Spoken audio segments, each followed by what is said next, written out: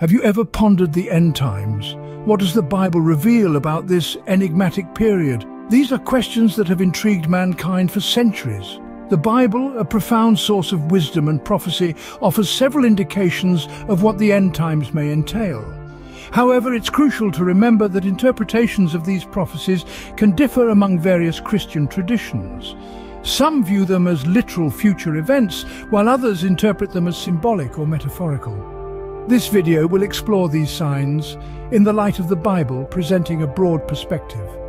We'll delve into wars and rumors of wars, famines and earthquakes, persecution of believers, the emergence of false prophets, an increase in lawlessness, the abomination of desolation, the Great Tribulation, celestial signs, and the parable of the fig tree. So brace yourselves as we delve into the biblical signs of the end times. The Bible predicts an escalation of conflicts and wars as a sign of the end times. In the books of Matthew, Mark and Luke, we find a chilling prophecy. You will hear of wars and rumors of wars. See that you are not alarmed, for this must take place, but the end is not yet. This suggests that our world, already so often marred by conflict, will see an upsurge in warfare before the end times. It's as if the globe itself will be consumed by a fever of hostility, nations against nations, kingdoms against kingdoms, in an ever-intensifying spiral. Remember, these are not just physical wars, but spiritual battles. They are struggles for power, for resources, for the very souls of humanity. And while these times may indeed be frightening, we are urged not to be alarmed. Therefore, an increase in warfare stands as a forewarning of the end times. Natural disasters and food shortages, according to the Bible, also foreshadow the end times. In Matthew 24:7, Mark 13:8, and Luke 21:11, the scriptures speak of famines and earthquakes occurring in various places. These verses paint a somber picture of a world reeling under the weight of natural calamities and the struggle for sustenance. The famines symbolize a dearth of not just physical food, but also spiritual nourishment, pointing to a time when humanity will hunger for truth and righteousness. Earthquakes, on the other hand, often signify upheaval and change. They serve as a metaphor for the shaking of established systems, beliefs and structures. These natural disasters, along with food scarcities, are not just literal events, but also spiritual signs heralding the final days. They underscore the volatile and unstable conditions that will characterize the world before the culmination of the age. Thus, famines and earthquakes emerge as ominous signs of the end times. The Bible foretells that believers will face persecution and hostility due to their faith. In the books of Matthew, Mark, and Luke, we find passages that predict tribulation for those who uphold their belief. Then they will deliver you up to tribulation and put you to death, and you will be hated by all nations for my name's sake. It's a stark prophecy indeed. This prediction speaks to a time when believers will be subjected to trials and hatred. It is a time when faith becomes a liability, a cause for persecution. The cost of belief, according to these verses, is high. It could lead to being ostracized, mistreated, and even to death. But these trials are not meaningless. They are, according to the Bible, part of the signs that foretell the end times. As such, the persecution of believers is another sign of the end times. The emergence of false prophets and deceivers is another sign of the end times according to the Bible. It is written in the book of Matthew, chapter 24, verse 11, "And many false prophets will arise and lead many astray." This passage, mirrored in the book of Mark, chapter 13, verses 22 to 23, speaks to the rise of misleading figures who will lead many off the path. These false prophets, as depicted in the Bible, are individuals who may appear genuine and trustworthy on the surface, but their intentions are far from pure. They use their influence to mislead others, leading them away from the truth and into deception. The Bible warns us of their rise as a sign of the end times, a time when discernment and spiritual vigilance would be more important than ever. Hence, the rise of false prophets and deceivers is a warning of the end times. The Bible suggests a rise in lawlessness and a decline in moral values as the end approaches. This is a profound statement from the book of Matthew, chapter 24, verse 12. It indicates a world where moral codes are not just bending but breaking, where right and wrong become blurred lines. Imagine a society where the love of many grows cold, as the scripture suggests. This could mean a loss of empathy, compassion and understanding, replaced with selfishness, greed and indifference.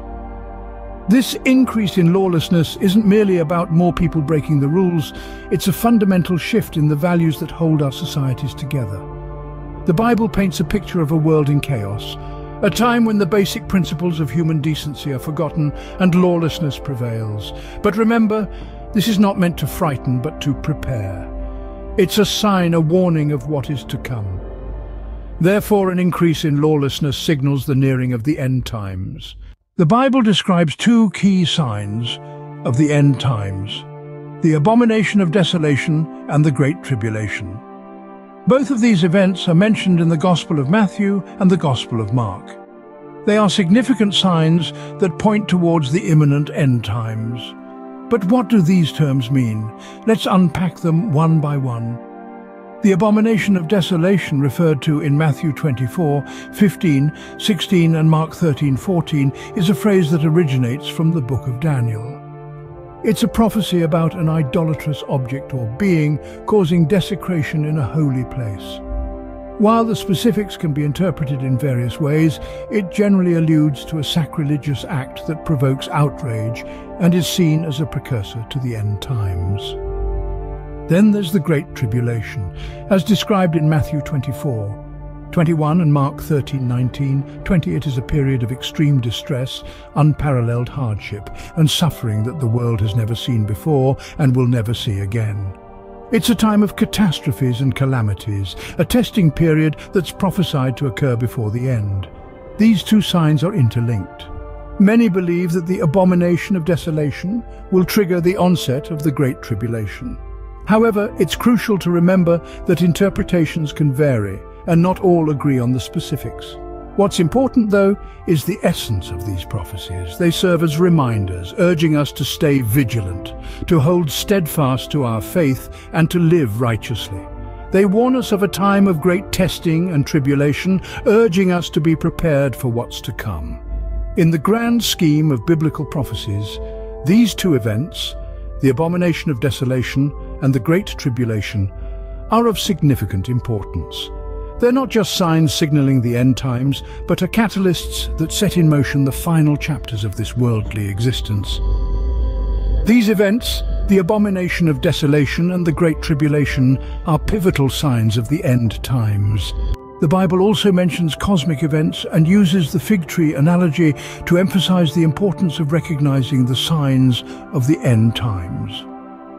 In the books of Matthew, Mark and Luke, there are references to celestial signs that are said to occur before the return of Jesus.